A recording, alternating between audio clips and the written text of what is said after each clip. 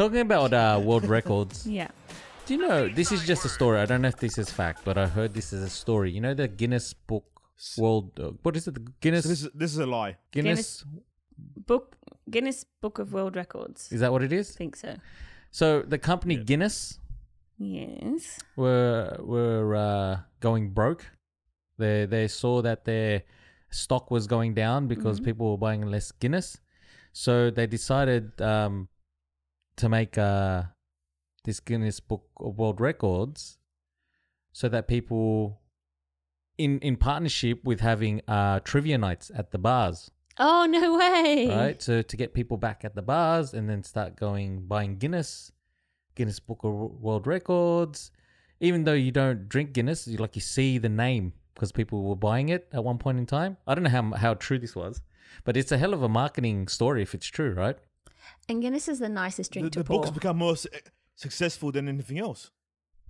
Has I it? didn't know it was anything to do with it. Oh, I don't know. I I've think read it's the just a story. I don't know how true it is, but it's a hell of a story if it is.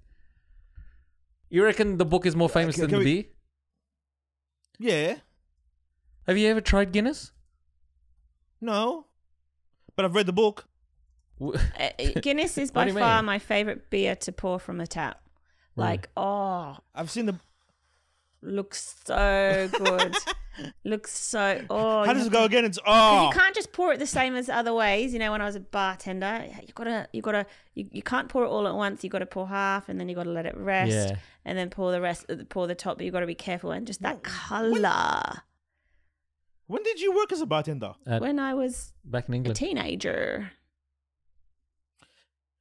Are you allowed to be a bartender as a teenager? I started off cleaning the pub every Saturday, Sunday morning. Best job ever. Yeah. It was like you get the whole pub to yourself. Got a key to the pub, a whole pub to yourself in the morning. Blast the pub music, so put whatever you want on, but blasted through, and you're just there like.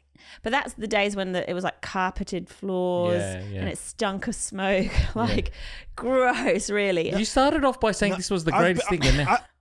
And the toilets were I've been in a bar after it's closed, right? Yeah. And I've smelt it. Yeah. It stinks. Yeah, because then you've got also all the half bottles of beer and stuff still, so you had to all of that, and the toilets are disgusting. But it was so fun. And then I started there from about 15 or 16. Yeah. And then I just progressed to bartending. Yeah. You know, are you into beer, Siege? No, not really, mate. Me, yeah. I'm not into booze. Yeah, me either, right? But there are some people that are really into their beer, like the craft beer, and they love a full beer, and they it started reminding me about when you said you were pouring beer and stuff. And the guy goes, and he got we were having a session at the bar, right?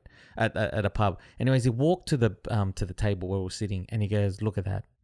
That is a perfect beer." And I was like, "What are you talking about? Are you just going to drink it?" He goes, "Nah, look at the body and look at the amount of head." Yeah. And I was like, it's a thing. Yeah. And I was like, "Buddy, are you going to look at it or are you going to drink it?"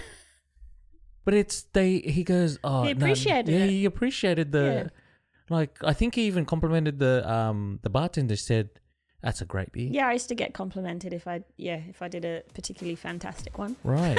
Because you don't want too much head. Yeah, of course not. Because it's too much just ruins froth. it. You just,